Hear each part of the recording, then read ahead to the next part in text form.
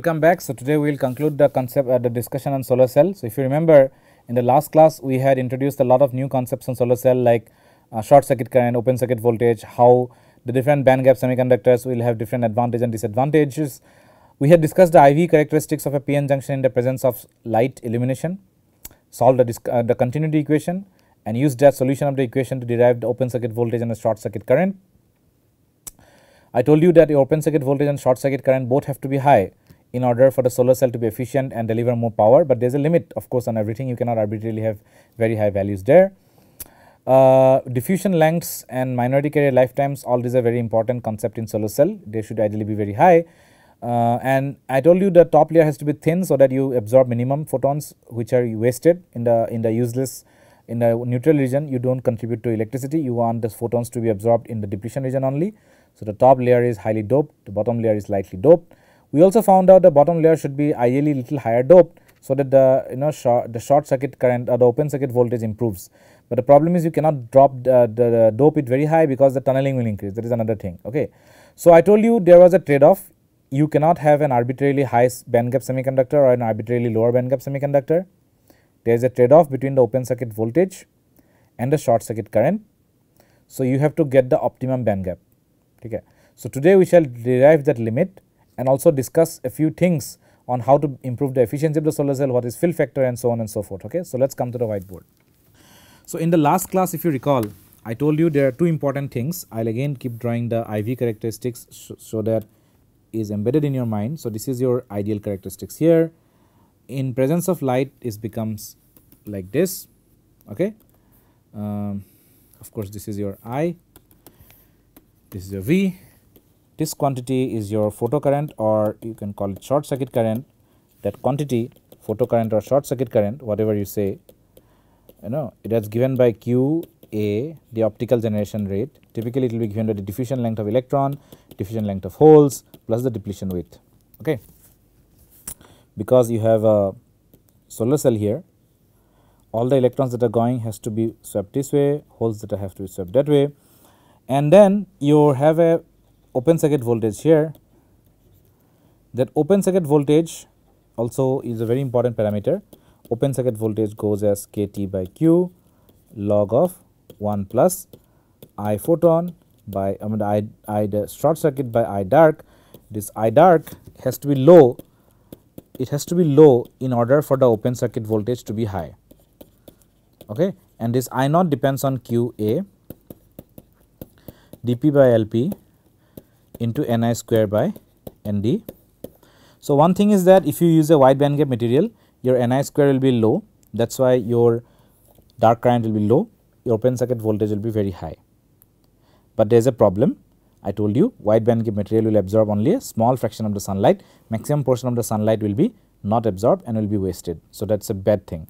If you use a short band gap material, you will absorb all the sunlight, but the problem is that your Ni square, this quantity will be very high for a small band gap material.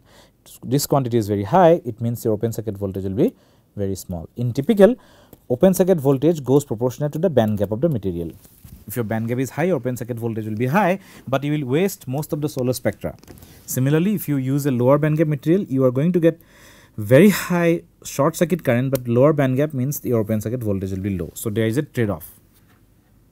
Okay. There is a severe trade off that you have to actually live with. You cannot do much about it. Okay. So let us come to that thing again. In context of this I will tell you. Okay. In this context I will tell you what you have to do.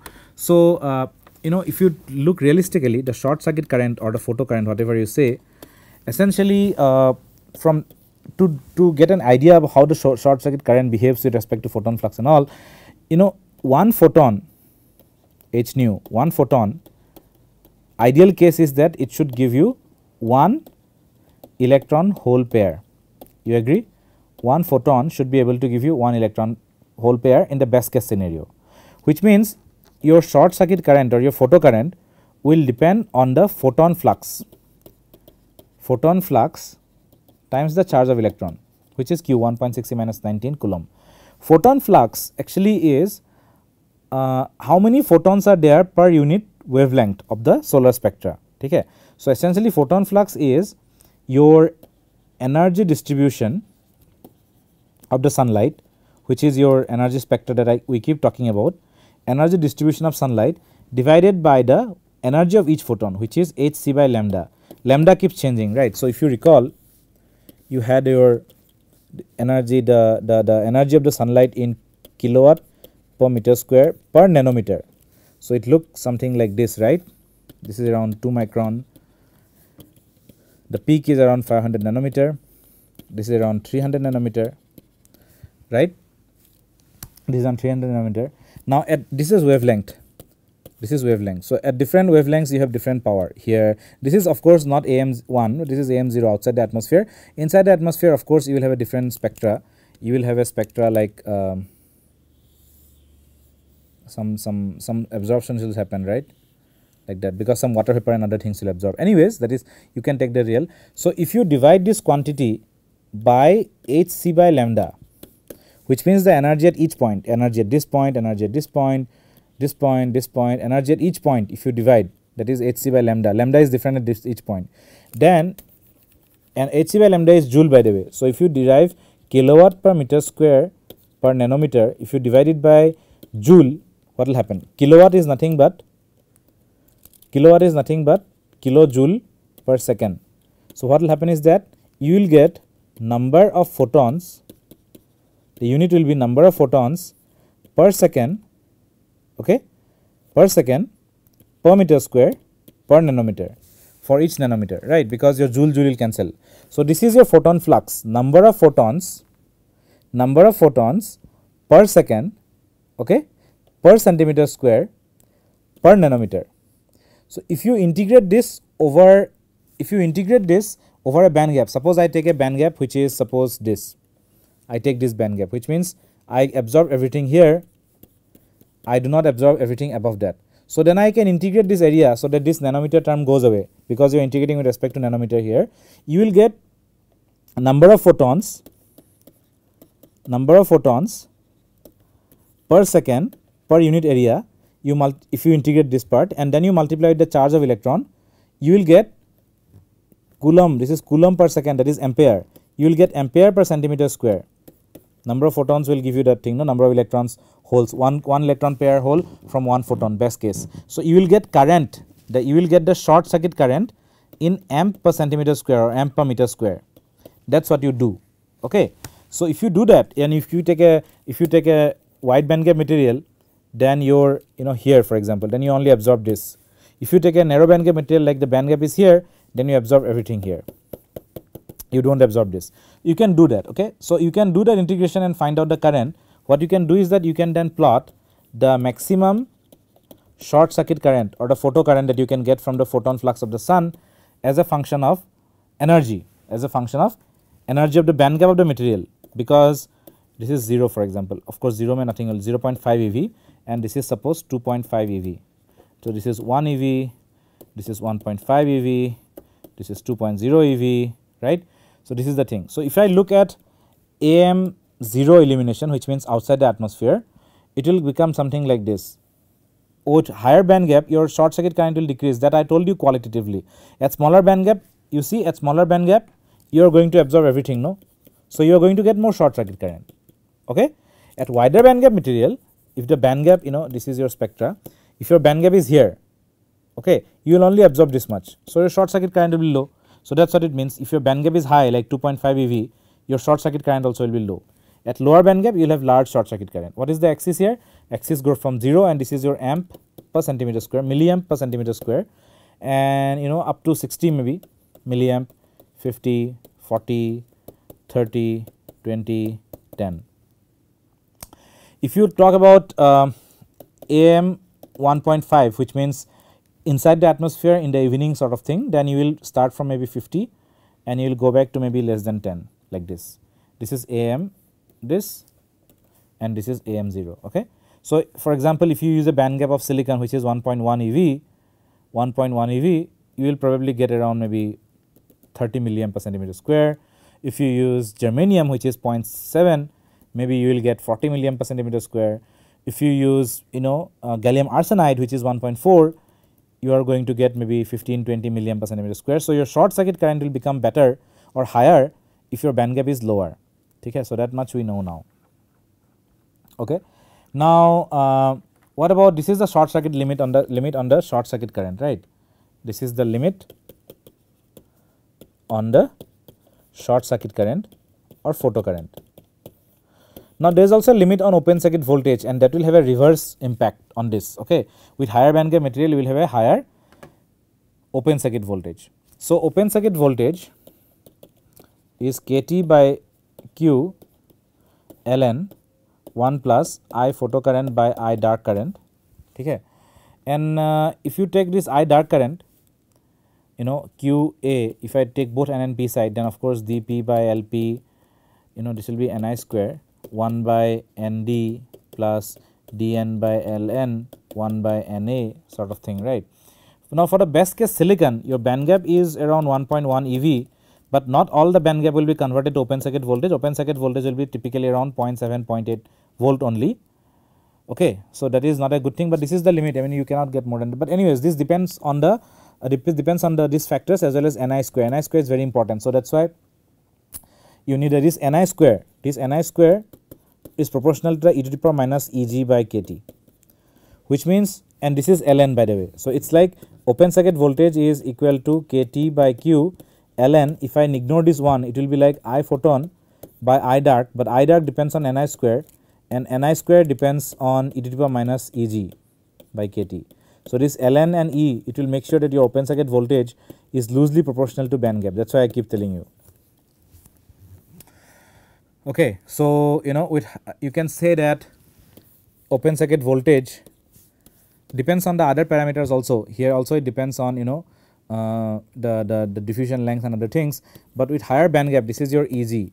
With higher band gap, your open circuit voltage also will increase. So if you have gallium nitride at 3.4 eV, your open circuit voltage will be very high. If you use silicon, then your open circuit voltage will be 0.7 volt. So that's why now the problem is that, what is the problem?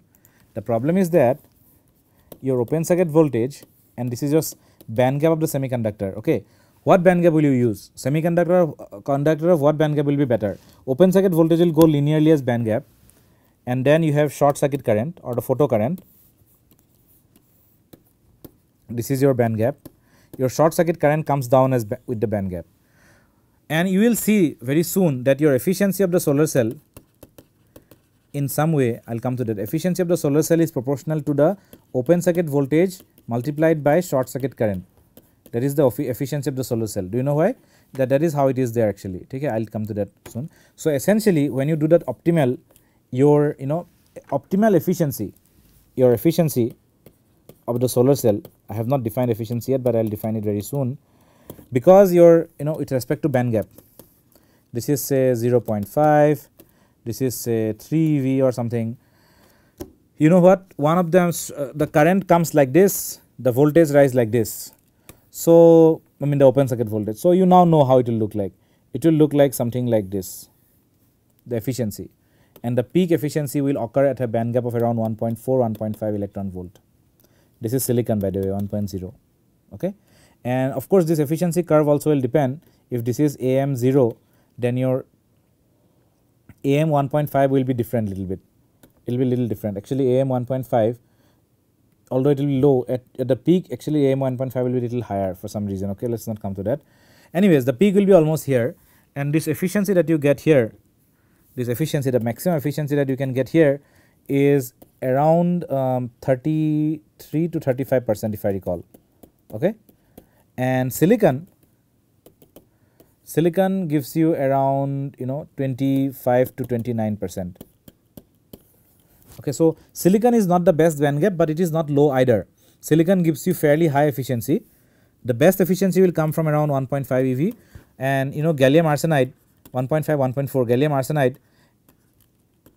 has a band gap of 1.42 eV. So that is almost optimal band gap to get the highest efficiency. So highest efficiency solar cells can be made with gallium arsenide based devices. That is 35%, but that's expensive also by the way. 35% you can get single junction, 35%.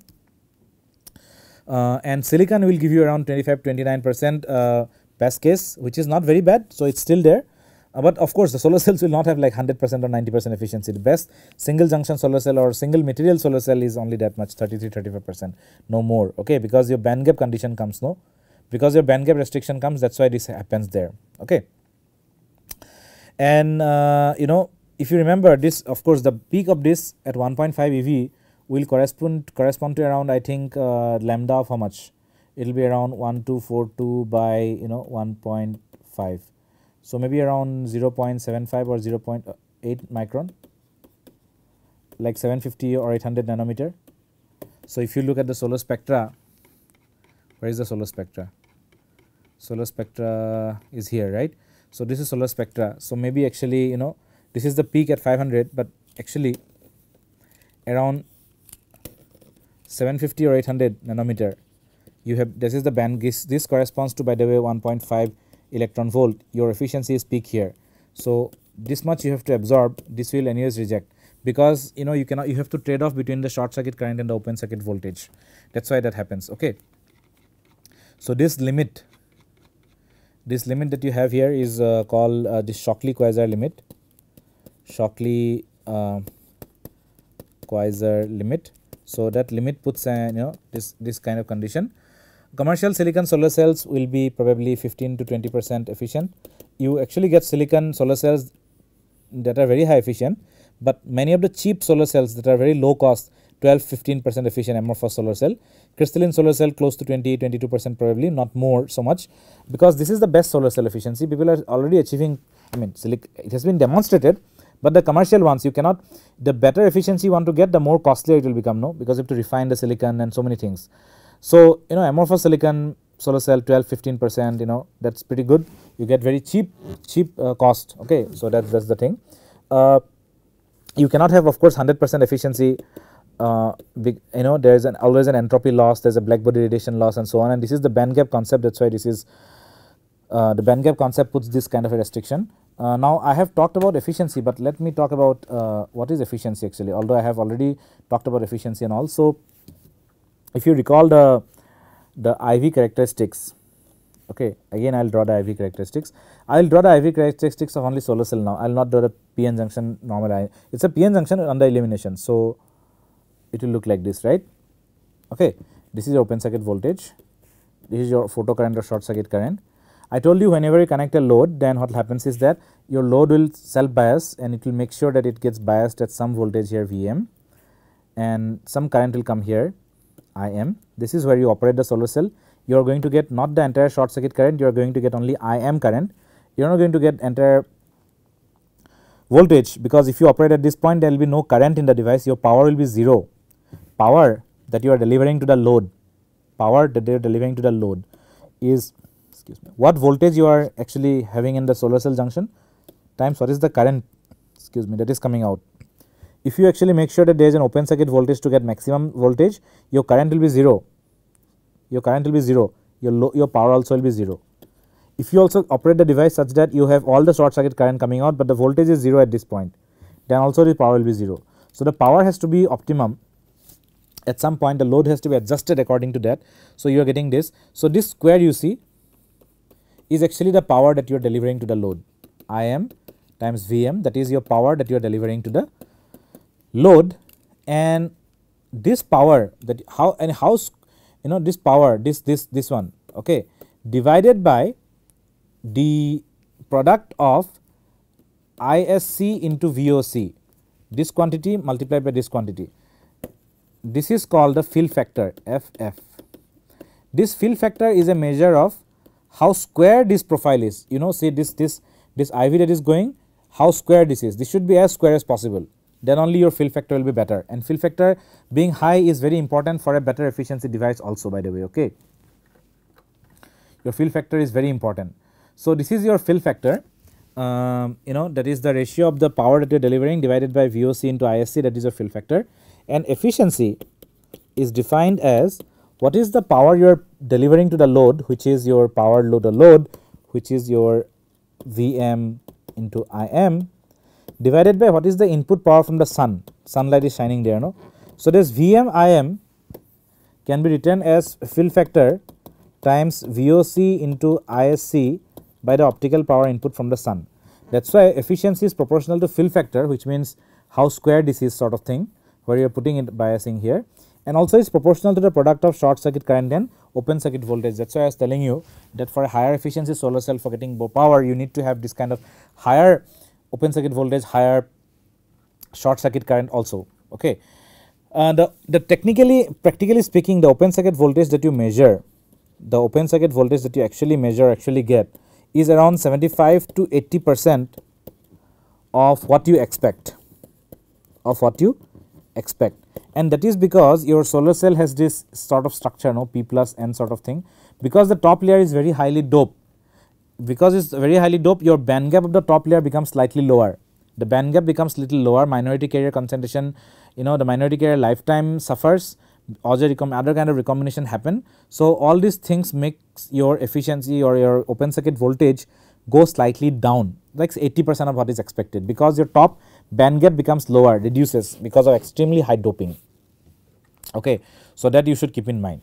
Okay, and between, you can have either a structure like this, you can either have a structure like P plus N, very thin P, or you can have a structure like N plus P, very thin N, of course. You can have either of these two structures, but preferably this structure is better, because electrons injected to this side, electrons have a better diffusion length, they have better diffusion length and carrier lifetime than holes. So you can say that N plus will get better, electrons will have better properties, because electrons are basically the carrier here. So much so N plus P is generally preferred than P plus N. Okay, that is one thing. And how to increase efficiency of solar cells, but before that I will quickly draw you the how you cannot increase the solar cell efficiency of a single junction anyways. I will draw you the circuit diagram for solar cell just in case. Okay, this is important. Essentially what happens is that a solar cell is like a battery. So you have this current source, which I call the I photo or whatever. This is your current source. This, when sunlight falls here, you get this current out, right? And this current is in the direction opposite to the ideal diode current. So I will keep that as I naught. Okay, this is the ideal diode current, and you eventually have a load here on which you basically deliver current, and you are developing the voltage across this load. Okay, but the problem is that there are two parasitic resistances. One is a series resistance called RS, series resistance, and one is called shunt resistance.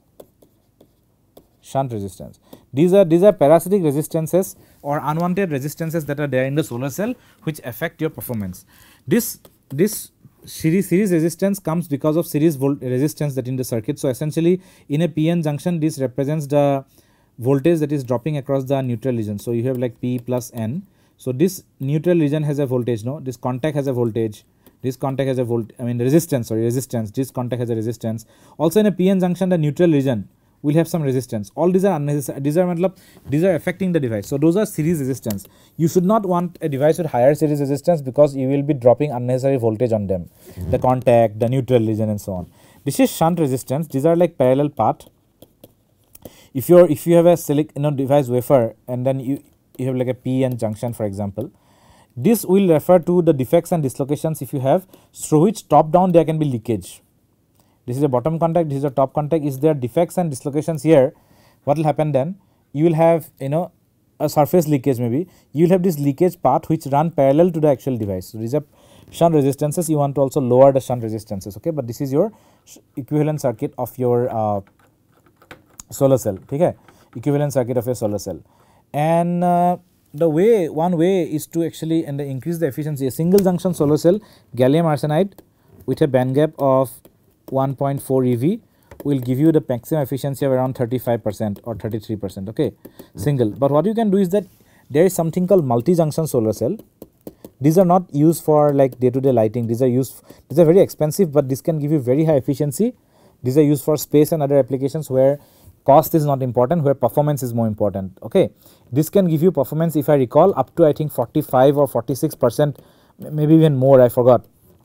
Efficiencies have been demonstrated in multi-junction solar cells. Some of them are used in space. Multi-junction solar cell, you use materials of different band gap to absorb different part of the spectra. So you might have a gallium arsenide that will absorb 1.4 eV. Then you might have indium gallium arsenide. You might have indium gallium phosphide. Okay, gallium phosphide. These different materials will absorb different part of the spectra. So this is the sunlight, no? So gallium arsenide will absorb that. What about the rest? So you use in gas band gap might be here, so that you absorb this. Then in gap might be here, so you absorb everything, so that you absorb everything without compromising on the open circuit voltage so much. And these are all on top of each other. These are not separate devices that you are bonding or sticking with a glue. These are grown epitaxially. Remember growth of epitaxial material, MBE, MOCVD. These are grown epitaxially, which means material on top of each layer has to mimic the crystal structure below. So the material science, material challenge is huge, because these are dissimilar materials. You will have defects and dislocations that will form at the interface because they are different materials. Those will also kill the device, so you may not get the best advantage. So the material science is very heavy here. You want to grow them epitaxially with a superior material and crystal quality, overcoming the defects and dislocations that will come up, so that you can stack up different material and you join them by layers called tunnel junction. Narrow bandgap material called tunnel junction, TJ, tunnel junctions, which essentially allow the carriers to tunnel between two different layers. This is a complicated thing, you don't have to study, but you just know that there is this multi-junction solar cells, so that different junction will approach different solar cell spectra it will absorb. It will give you a very high efficiency of 45-46% depending on the design. Infinite number of junction can be stacked up, but technically you can get 60% or 70% efficiency theoretically if you stack up infinite number of junctions of different band gap. The material science will not allow it. Please remember, material science will not allow it, because different growing infinite number of layers of different material will have a lot of stress problem. There will be a lot of strain, mismatch, epitaxial issues, material quality, so that will not allow you to do that, but theoretically you can, okay, not practically. Please remember that, okay. So these are epitaxial growth techniques that are done. This is also a very area of research that has been going on, but now perovskites are complex oxides that have come very recently, but these are growing up crazy because they are having very high efficiency of almost up to 25% now within a few years of research. So these people are going very crazy on perovskite solar cell. You can also Google up perovskite solar cell, that's a very hot topic of research. And although I have not shown here, you can Google up something like solar cell efficiency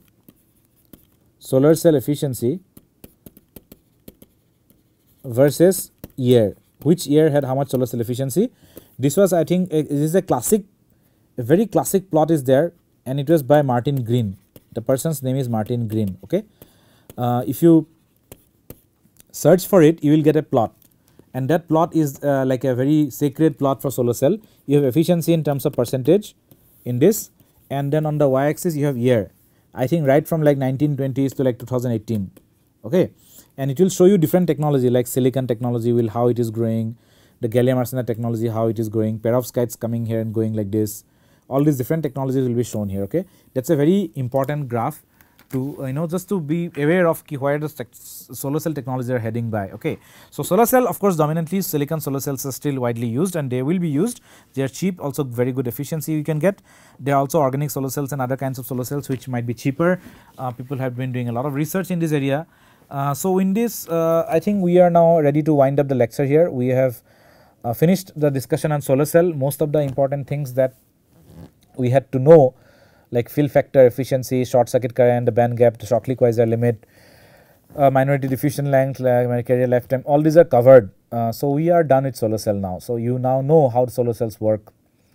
You can correlate yourself what is the efficiency. If someone says, oh, commercially I have a solar cell that is 18% efficient or 22% efficient, you know where you stand, right? If someone gives you a crap like, oh, I have a 50% efficient solar cell that I have on my rooftop, you know that person is basically not speaking the truth, right? All these things you know now. So you can also calculate the amount of current that you can get from the area of the solar cell, the short circuit current. You can do those calculations. There will be realistic estimates on the cloud cover and dust particles, and all these things are realistic, but practically theoretically I am speaking.